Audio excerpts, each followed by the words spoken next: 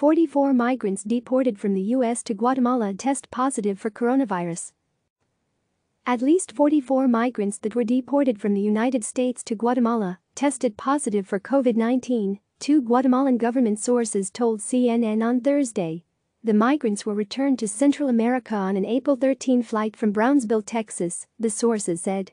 During a live televised address Thursday night, Guatemala's presidential spokesman Carlos Sandoval said both countries were working closely to revalidate the health status of Guatemalans returned in recent days, adding that COVID-19 tests would be carried out again on the cases that tested positive and also on the people who tested negative in both countries.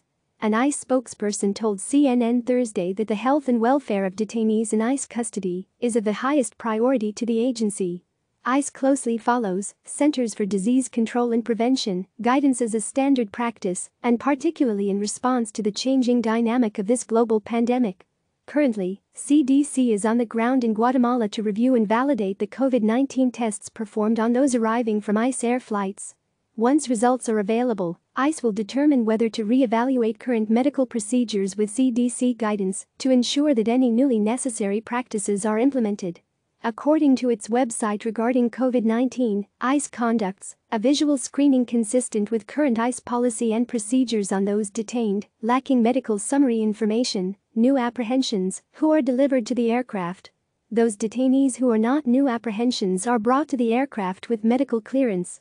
The guidance goes on to say, any ICE detainee who fails to pass screening by a flight medical provider and/or is suspected of having a health risk condition potentially contagious to other detainees, staff and/or third parties will be denied boarding and referred to an ICE-approved facility for screening. ICE further notes that a temperature test is conducted before boarding the aircraft. In accordance with ICE Health Service Corps guidance, any detainee with a temperature of 100.4 degrees or higher will be immediately referred to a medical provider for further evaluation and observation, they said. Joaquin Samayoa, a spokesman for Guatemala's Foreign Affairs Ministry, told the WhatsApp media group Thursday that flights will be suspended between Guatemala and the United States until further notice. He said the decision was agreed upon by both countries. From CNN's Michelle Mendoza in Guatemala City, CNN's Natalie Gallen in Mexico City, and Priscilla Alvarez in D.C. Abel Alvarado contributed to this report. Click subscribe to receive the latest news.